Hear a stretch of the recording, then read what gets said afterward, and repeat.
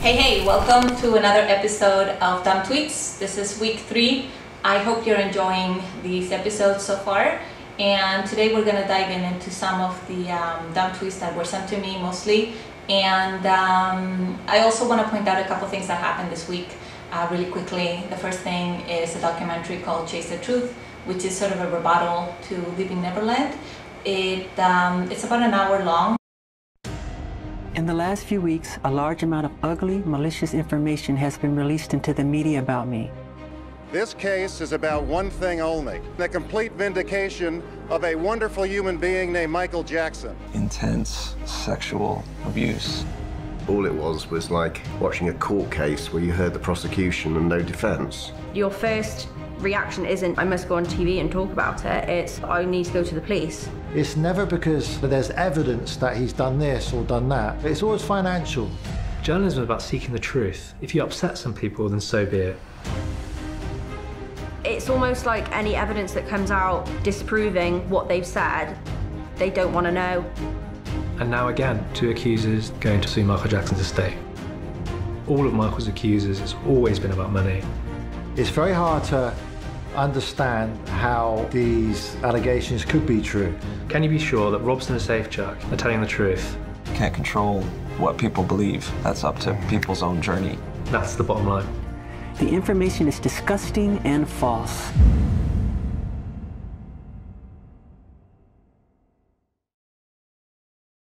And also you can find on YouTube, which is free, you find the link in the description for Lies of Living Neverland, which also, by the way, was trending on Saturday, and it has gotten a lot of views since it premiered on Tuesday. And the interesting part about Lies of Living Neverland is that it uses a video of the deposition of Wade Robson from 2016 that was leaked to the press. And it was used for this documentary, which is about half an hour long, and it explores the many lies that have been told and also the different contradictory stories of the guys that are claiming MJ abused them. So I would suggest you check those 2 out, whether you're on the fence, if you're a fan and you haven't seen them yet, or if you would like to know a little bit more. These are full of facts. They're not speculation, they're not hearsay, they're actual facts. So I recommend those. Now let's dive into the tweets for this week. I hope you guys are ready. Again, some of them are a little hateful, but I'm just trying to lighten up the mood, and I know that a lot of people defending Michael Jackson, be it fans or journalists, some of the few who are real journalists, or anybody who actually took the time to make research, have to deal with on a daily basis, and a lot of times respond to these dumb tweets, and sometimes it's just not worth it. So let's go. Sadly, there's no stan culture more pernicious than that of the MJ Truther community. Living Neverland leaves no question about who Michael Jackson was or what he did.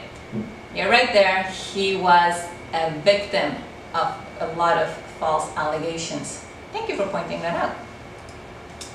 And this is a so-called journalist. She says, MJ Truthers are blowing up my mentions for pointing out the obvious. Michael Jackson sexually abused kids for years. Dan Reed, who directed the docu, is also awash in fan outrage. He told me MJ's victims became numb to this sort of thing long ago. Oh, poor guys. They became numb. Of course they became numb. There's no truth to what they're saying. And this person, being a journalist, should know that there's no proof that says that Michael Jackson sexually abused anybody. And if you keep in mind, the thing about this whole issue is usually predators don't go publicly showing their affection for children. They don't say that they like to spend time with kids. They don't say that they share their bed with with children. And that's the other thing. This sharing bed thing has been blown out of proportion in so many ways. I mean, really, just look into the facts and look into what Michael Jackson has actually said without his words being twisted. But yeah, all in all, there's no proof, and all this so-called journalists, all they want is clicks and, you know, to have a bit of popularity. So let's move to the next one. A column about HBO's Michael Jackson documentary. Why it will be easier to walk away from as network or as viewer, and why they're doing a service by keeping it on the air. Now people need to watch it. Now what people need to watch is Lies of Living Neverland. And by the way, I don't even know if Living Neverland is actually on the air anymore. If there's anybody out there who knows, please leave a comment about it.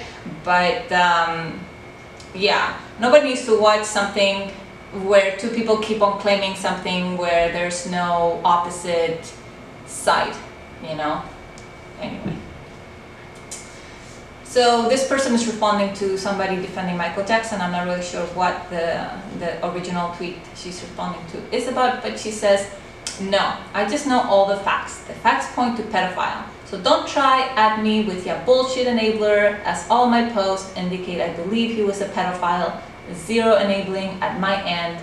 They were sexually assaulted and satisfied by Jackson because he was a sick man. There's so much in this tweet that we could really dissect.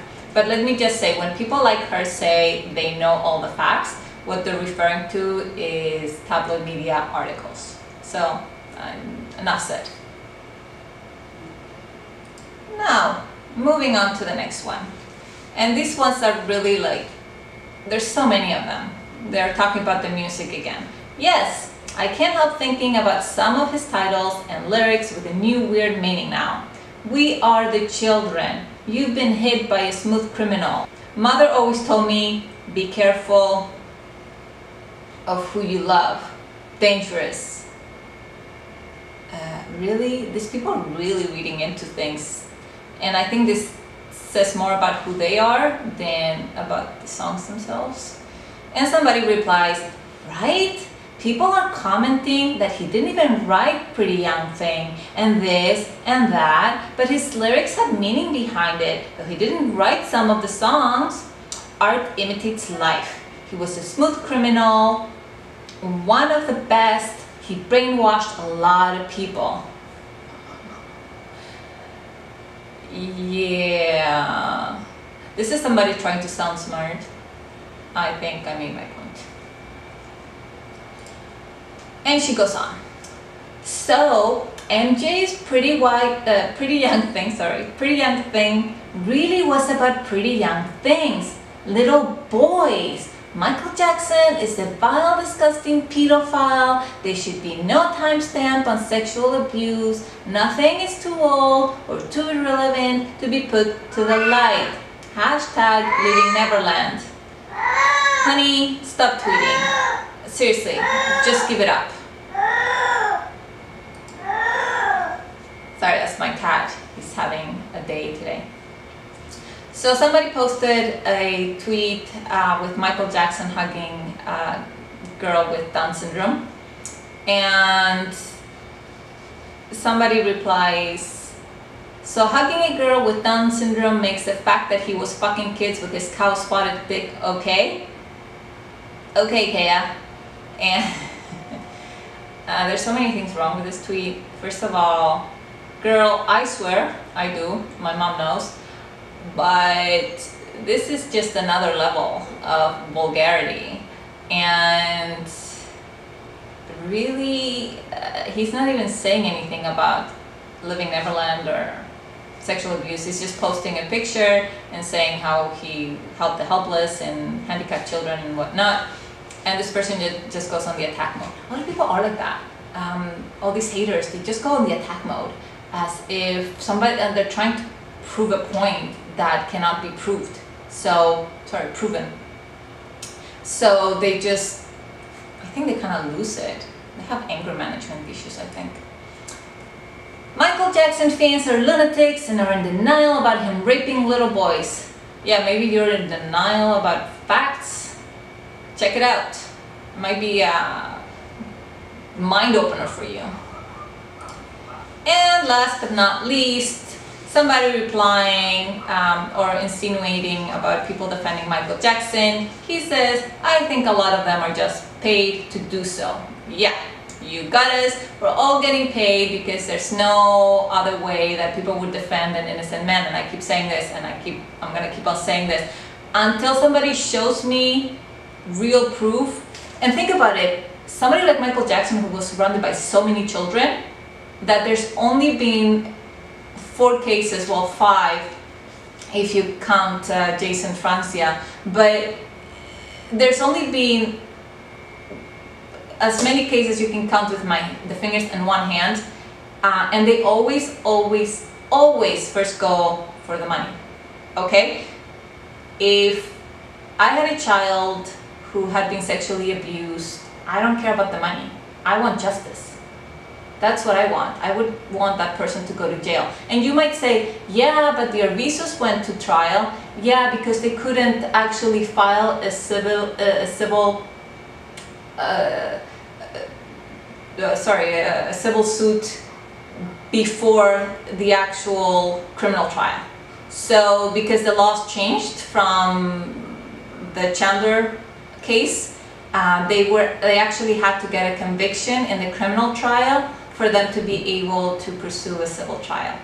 So there you have it. That was for today's dumb tweets. I hope you guys enjoy it. Remember, if you like it, to share, to like, to subscribe. And thank you for all of you who send me the dumb tweets. If you have any other ones that you would like featured on these episodes, please send them along. Thank you again for watching. Peace out.